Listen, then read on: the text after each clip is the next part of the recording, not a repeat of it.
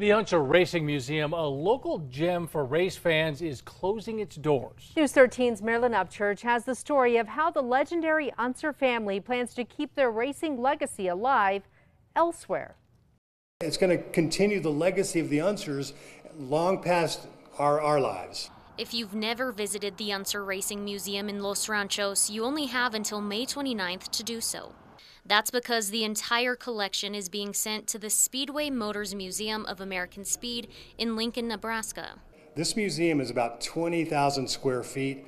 The museum in Lincoln, 240,000 square feet. This museum on a yearly basis gets about 20,000 visitors. The museum in Lincoln gets over 100,000 visitors a year.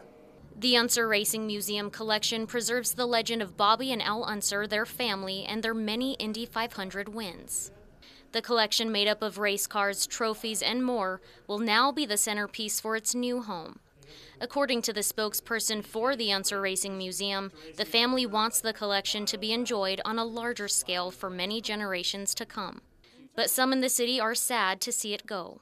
I'm sure the Motor Speedway will take great care of this collection, but it is a sad day for New Mexico to see this family's legacy that put Albuquerque, New Mexico on the map, leave New Mexico.